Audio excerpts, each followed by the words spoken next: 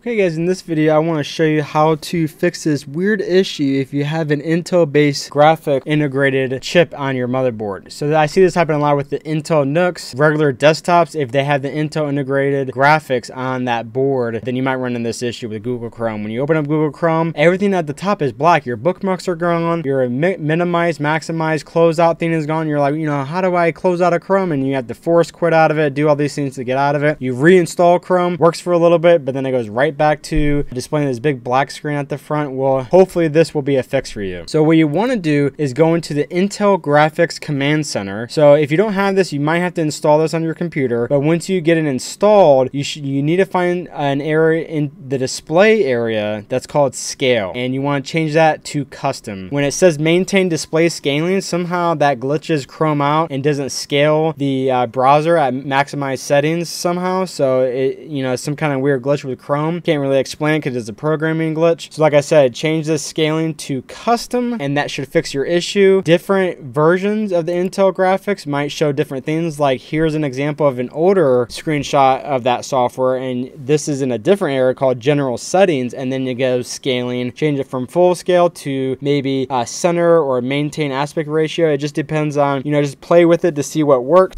This won't change your screen resolution, but like I said, just change it to see what happens. This is another one that might look what you have. See that scaling, same thing, the scaling thing, and you can change it even to custom aspect ratio and just change it to 100%, and for some reason that works. So like I said, this is what mine looked like. This is, I think, the latest version, so hopefully you have something like this. Another workaround is you do Alt plus space and then select restore, and it'll refresh the browser. Now it might work for a little bit, but then again, when you close out and reopen, it might come back. So this is a big fix that I've found that has worked for me and for other people, and hopefully this helps you. If you have any questions or suggestions, please leave them below. If you find another fix or anything, please let everyone know in the comments below. Thanks for watching, and I'll see you guys in the next one.